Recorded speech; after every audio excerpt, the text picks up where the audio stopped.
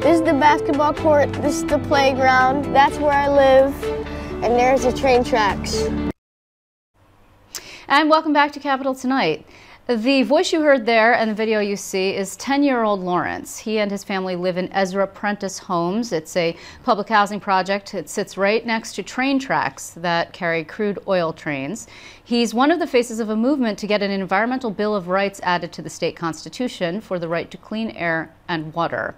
6 states have already done this. New York is not one of them. Joining me in the studio to talk more about the efforts in New York is Willie White. He's executive director of AVillage Incorporated, also a resident of the Ezra Prentice Homes. And then joining us from New York City is Morgan Pehme. He's from Effective New York. Morgan, thanks very much for being here. Mr. White, it's a pleasure. Thank you. Thank you for having us. So folks who are perhaps not familiar with Ezra Prentice should just give us a little idea about what it is and where it is. I mean, you saw it there if you were looking closely, but it's right smack up against the train tracks. It truly is. Ezra Prentice is in the south end of Albany, New York, and when you say right smack up against the train tracks, it truly is. Not only the train tracks, but we have, they're right there in the middle of 787. Yep. There's 1,000 diesel trucks that go through that community every single day. You know, there's a county waste plant that Ezra has to deal with also. They're in a toxic environment, and we're trying to bring awareness to that situation. Yeah, I mean, it's also a route that trucks use, not 787, sure, but the local road that divides Ezra Prentice. Right. People go in and out of there. A lot of trucks go in and out of there because there's also some kind of energy plant that's not too terribly far away, if I'm not mistaken, right? Sure. So AVillage did a truck study, a truck count, to kind of determine how many trucks was going north and south of the and directly in front of the complex itself. And we ended up counting 1,000 trucks every single day. We did 2-day truck study, and each day we got an average of 997 trucks. So it's bigger than the oil trains issue. It's a air quality issue. It's an environmental justice issue. It's the oil trains issue. It's really just a matter of the health of the residents, and quite a few of whom are children. Exactly. There's approximately 200 kids down there under the age of 15. And, you know, they play in their playground. The trucks are passing by, the trains are in their backyard, but the kids are oblivious to what's going on down there. Except if they have asthma or some sort of other health problem. Of course. You know, speaking of asthma, we did a collaboration with the School of Public Health, led by our wonderful leader, Stacy Pettigrew, who's the executive director of the Ecological Sustainability Center. And she brought in some interns. So through the survey, halfway through the survey, we've identified a large number of cases of asthma, at least 75 to 80 cases of asthma. And we're only halfway through the survey. So, Morgan, I want to bring you in here. This is a matter I mentioned of environmental justice, but also the Constitutional Convention is one that of Effective New York, which, just to remind people, is an organization headed by Bill Samuels that's been pushing for a constitutional convention and before that constitutional amendments. I mean, why is it that you think that this needs to be in the Constitution? Because the state has taken any number of efforts to address these issues, not just at Ezra Prentice, but elsewhere in the state, sort of piecemeal. Sure. Well, it is staggering, Liz, the extent of the environmental problems that we see in the state. You know, here at Ezra Prentice, it's just a mile and a half away from the governor's mansion, and it is heartbreaking, the circumstances that people are living under. I mean, I couldn't believe it myself until I went there to film this ad that you can watch at effectiveny.com.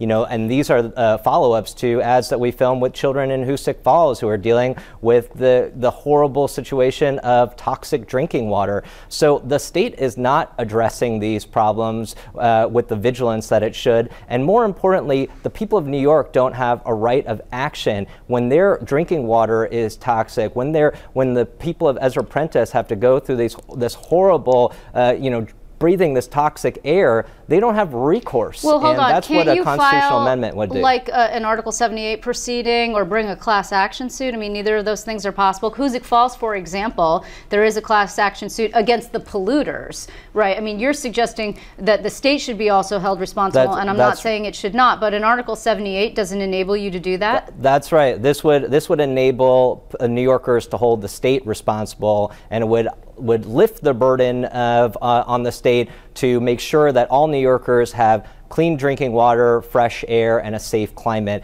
And given the fact that the federal government seems so determined to de-invest from environmental protections and to gut the Clean Air Act, we feel that it's absolutely important for New York to have the strongest environmental protections in the country. So hold that thought for just one second. Mr. White, I just want to bring you back into this conversation. I mean, there have been efforts in the past. I mean, there's been a lot of efforts. There's been environmental advocates who are pushing.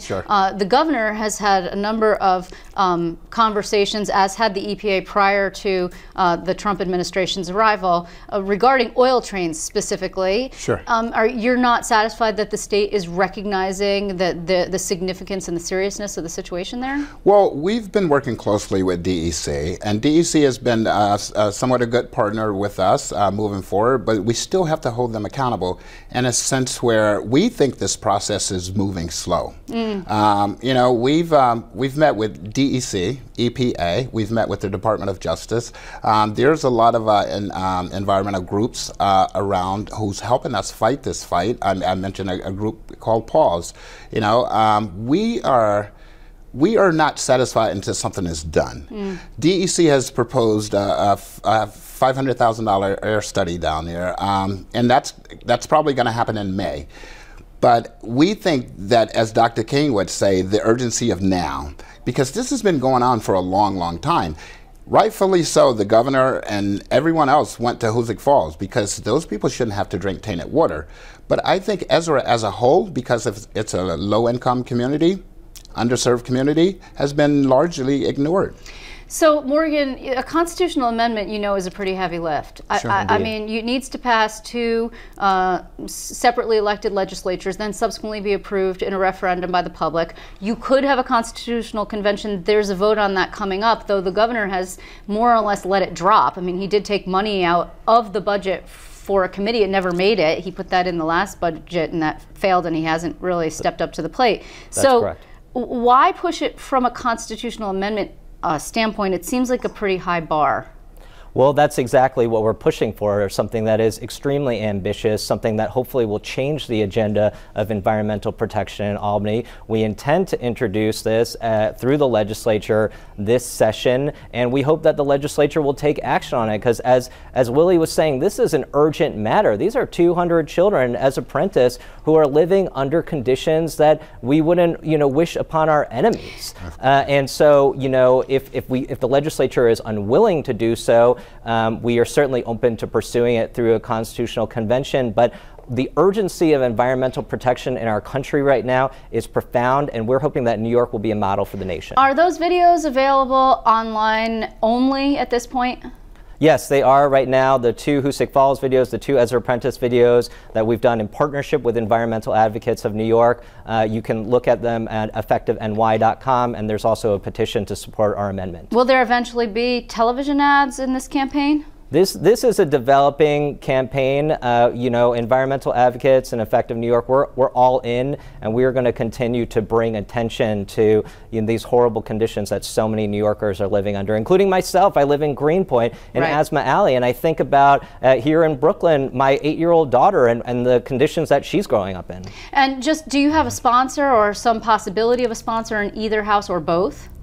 Yes, we have a lot of interest from members both of the Assembly and from the Senate, but we want to find the right person who will actually get this done. We don't want it to be a symbolic gesture. We want to pass legislation. And just to close, I mean, Ezra Prentice was built when?